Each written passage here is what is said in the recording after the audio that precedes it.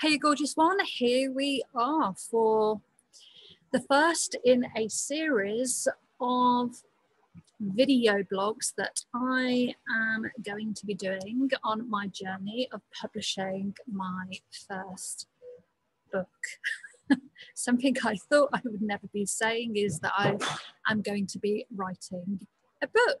And I was pleasantly surprised today because I've been writing over the last 4 weeks, quite enjoying the process, and I counted up my words and I had, I think it was like 9,000, I don't know, 9,060 words, which sort of took me by surprise a little bit. I was surprised at how much I got into the writing process itself. But I suspect, you know, average business book is 50 to 60,000 words. I've got a funny feeling I'm going to have a few too many words and I'm going to have to strip a lot out. But this is a new journey for me. So why a book? What inspired me to sit down and finally write a book? But to be honest, it's taken me a long time to bring my personal history, my personal story, to set the scene in the context of business, in business growth and personal development. I couldn't find the hook. It's taken me this long to find the hook, so I can present it in a way that has context, it makes sense. It's not just a biography of me and my story. It's set in the context of being able to help people. So I have decided at the moment that it's going to be called Be More Wolf, and I'll go into a little bit further on later on why I've called it Be More Wolf. So the book is called, at the moment, it may change, but this is what sits close to me. This is what I keep coming back to. So at the moment, I'm sticking with it. It's called Be More Wolf, and it's to help women to get out of their way. It is focused in on conscious coaching, which is a strategy that I teach my clients. And it is to empower women to thrive regardless of circumstances, to own their divine feminine essence, and to connect with their vulnerability and personal power, strength, and to lead unapologetically. How can I say that word? To lead unapologetically. So it is really about working from the inside out. It's designed to help women who are stuck in business, in life. You know, they're experiencing Groundhog Day and they're just not where they want to be, but they can't put their finger on whatever it is that's stopping them from moving forward. So why now? Well, to be honest, the pandemic really showed me that I have a tremendous amount of resilience. I have incredible bounce back ability, which means that I can get knocked down quite harshly and I can get back up quite quickly. And with the pandemic, seeing so many women struggle and get consumed by overwhelm, stress, worry, anxiety, not necessarily having the skills, the resilience to be able to bounce back and to really make decisions for themselves. So I've seen a lot of people really struggling, and you know, it's just been a crazy time. I've seen a lot of people struggling and just thought, actually, I can really help people step up and get out of their own way, because these are skills that can absolutely be taught. So pandemic sparked it really. And from the pandemic, I put all my knowledge, all my expertise into a conscious coaching toolbox, which I take my clients through, which takes them step by step, how to identify, how to release, and to find a new way forward. So they can basically get out of their own way. So this is how it all came came about. It's really to help women navigate where they're running on autopilot. We all run on autopilot. Our brain is like a computer. 95% of what we do is subconscious. So it's about finding out what those patterns are and changing the beliefs around those patterns that just need updating. Just think of it like a computer. Working with me is like having a serious reboot, upgrade.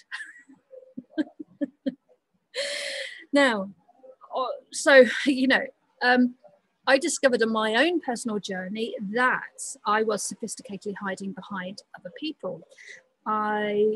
Even though I have a high level of visibility, I was still hiding behind other people and I wasn't sharing my story.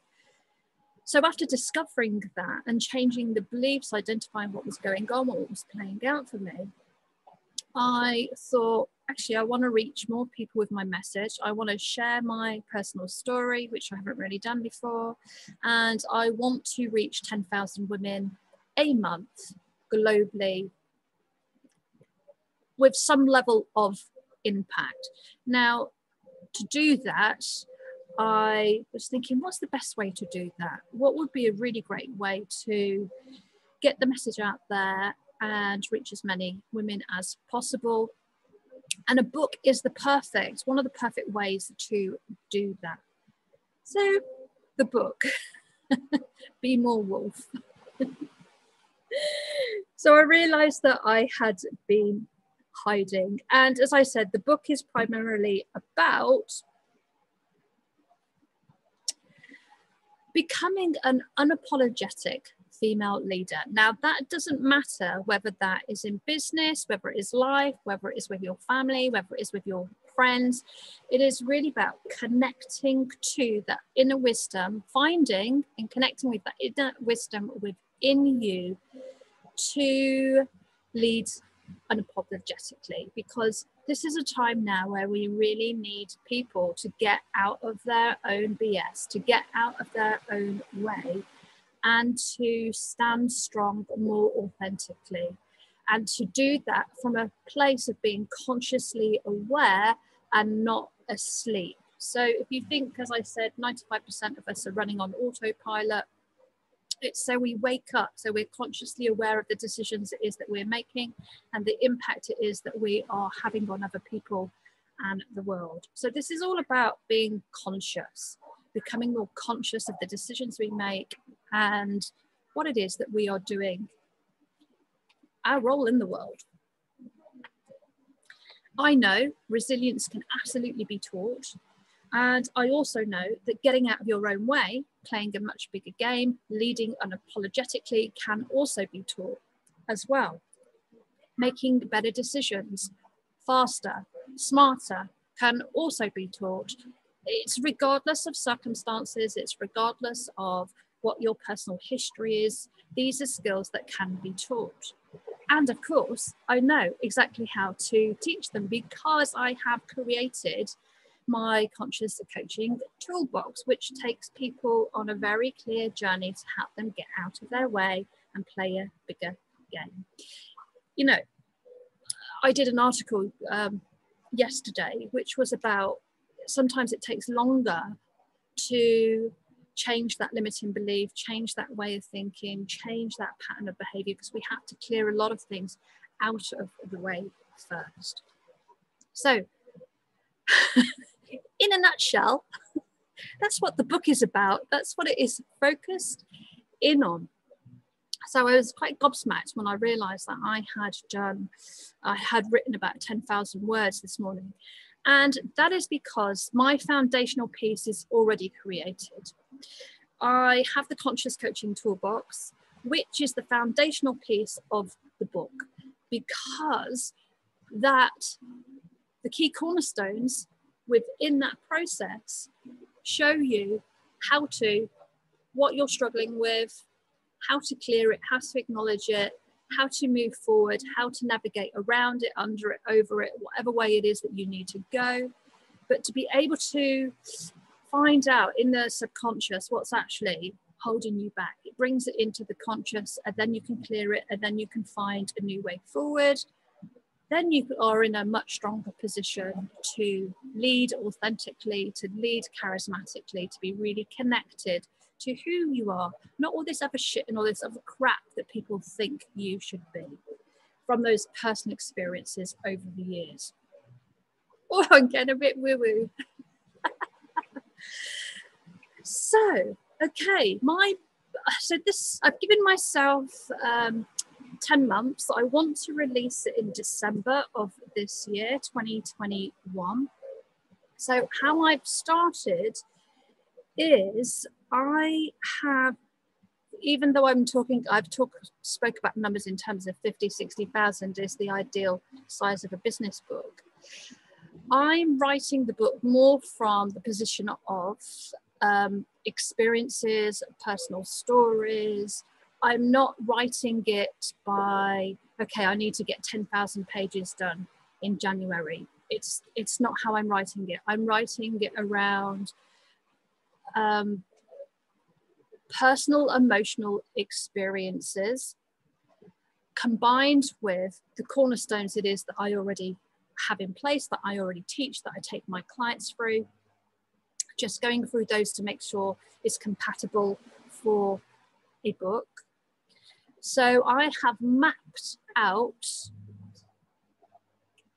lots and lots of different subheadings in relation to being more wolf, in relation to leading more authentically, to making better decision. What are all of the steps that are in that process to go from the unknown, the unconscious, to finding out what's really going on, digging deeper, and then to actually taking that inspired action to get out of your own way so you can lead more authentically. So I have got all the stepping stones down, all the little pieces that come together under different headings. So first part is going to be about my story. Then we are going to have the toolbox, the 4 different key cornerstones. And then I'm going to go into, or I might do this the other way around, I'm going to go into some of the methodology around explaining why these elements are so important. So as you can see, some of it is still in my head, but the map is there. The good thing about being dyslexic is you have this natural tendency, as it being a gift, to, well, for me anyway, is that it's very easy for me to break things down into very small steps. So one goes on top of the next, on top of the next, on top of the next. So that's the first thing I've done, is I've mapped everything out. So within the 4 key cornerstones it is that I've created, what I've done is I've used a tool called Rev, and I've taken all of my videos and I've uploaded them to Rev. And then that has, what's the word? Transcribed. That was it. I've transcribed all of those videos, which I've been through today, and rewritten. So that's given me some more information that I can pull from and then pull into the book. So that's what I have done initially. And I've thought about, okay, what do I need? I need an editor. So I need to find out, who's going to edit the book. I'm not so much worried about that right now. I'm more concerned about actually getting the content together, getting the stepping stones together, getting those in order, because finding an editor, I think, is going to be relatively easy. It's just a case of asking a lot of friends who've already written books who they would recommend, and then having conversations and making the decision. Also, the publishing, I need to make a decision around. But initially, what I've done is looked at the 4 cornerstones. I've done a full audit of all the material it is that I have. Audit how many months I want to have completed the book by, things that I'm going to need to do along the way. I've made a note of everything that I've had transcribed, everything it is that I have rewritten, how many words are in those different pieces, those different files, those different pieces of information. So I've done 10,000 words in January. And I'm a bit like, oh my God, I'm going to have too many words. But then you also get a bit flustered because you're sort of thinking, oh God, how am I going to knit this all together? And also there's that, and it is just a fear. It's how am I explaining what's in my head so people can understand the flow, the process. And in some respects, the conscious coaching toolbox, because I'm working with clients through that process, it's making sure that they understand. If they understand and I can find out where the sticking points are and make sure that I'm delivering it in a way that people can understand, that sort of knocks that fear doesn't really exist anymore. So that's that one gone. I can clear fears quite quickly now, which is great. So one of the other things I have noted down is about quality assurance, because that's important to me, because I want to make sure that if people are investing in a book, that they want to be that they're going to be able to use it, that it's really important to me that people who are buying it, who are using it, are going to get results from it. Results are part of my DNA. Very, very important to me. So one of the quality assurance things I was thinking of doing was doing a chapter and then in getting someone to go through it and making sure that they understand. So it's almost like an individual chapter. You don't have to have one chapter, all of the chapters. This is what I'm trying to say. You don't have to have all of the chapters to make sense of one chapter. So each chapter can stand alone in its own right.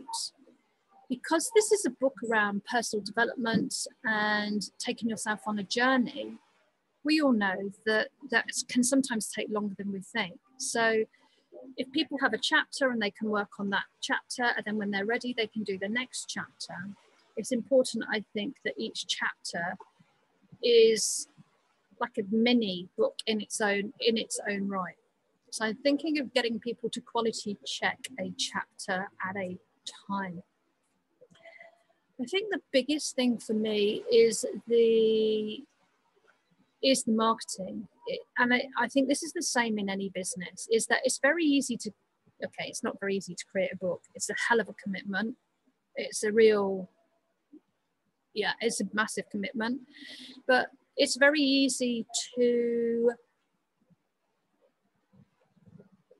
it's easy to write courses, to write programs, to bring them together. To me, the hard part is always about the marketing. It's always about, okay, I've created this now. How am I going to get it out to my audience? How am I going to entice people in? The last thing I want to do is to write the book and not have an audience. So in my ultimate wisdom, I thought I would do these video blogs so that people could get a sense of the process, so they can get bonuses, extra insight, more content, you know, join me on the journey, because a lot of the information is going to be taken out. This is an opportunity to get sort of bonus training along the way, bonus insight.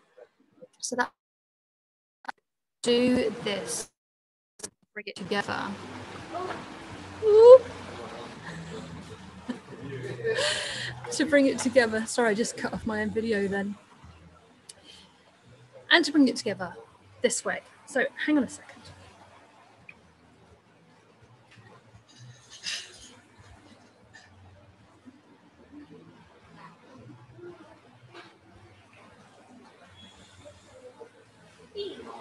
So I'm in my favourite place in Koh Chang. This is a place called Cliff Cottage. It's a cat cafe, cat rescue cafe.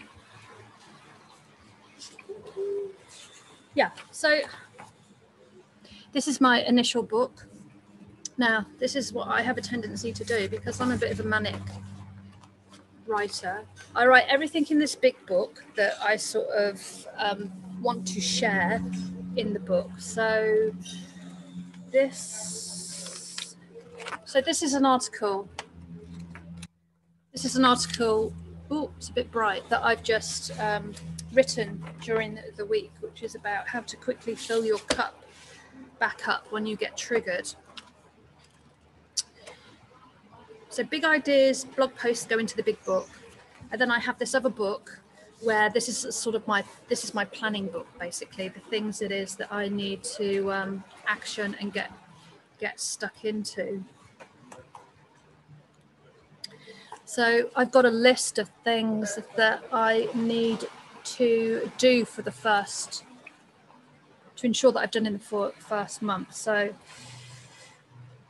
you know, some of these are really, really obvious. So this is working around so my first piece of work is working around those 4 key cornerstones. So an intro for each cornerstone, transcribe the videos, done. Want to find 4 case studies, examples of what women struggle with, self-coaching, mentoring. So find out about an editor, create a lead magnet, which I've already done, video blog, which I'm going to be doing every Sunday. So that's what I've got to get covered in the first month. Not much. Then I have got my quality assurance bit here in terms of what I want people to do with the different chapters. The marketing I'm going to do all along the way over the 10 months. And then here I've just got, gosh, it's so bright, the sun's so bright.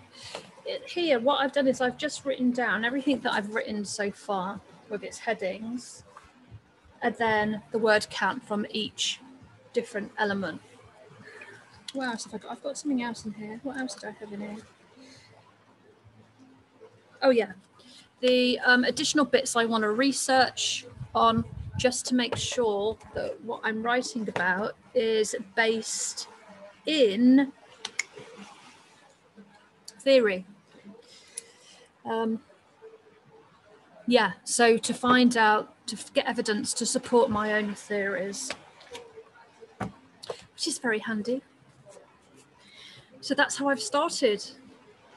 Yeah, it's quite exciting, actually. The nice thing about writing a book as well is it takes your expertise down another layer, down another tier. You have to really get under the skin of your expertise to be able to write about it in this way. But what I would say is that the 4 cornerstones are really what we call in business your business signature, your business DNA.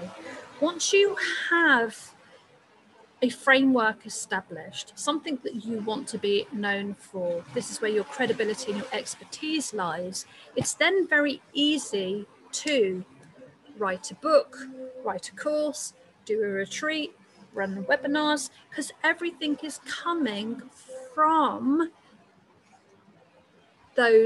what it is that you want to be known for. So for me, it's the Conscious Coaching Toolbox. That's now become a book. I now run a course from it, and I'm just about to launch VIP days from it as well. So once you have the foundation in your business, we call this a signature system. This is something else I work with my clients through. Is once you've got that in place, you can then mold it lots and lots of different ways, because the content is already produced. So let me know if you have any questions. Hello, beautiful. Oh, come and say hello. Come and get a cuddle. Come and get a cuddle. Go on then.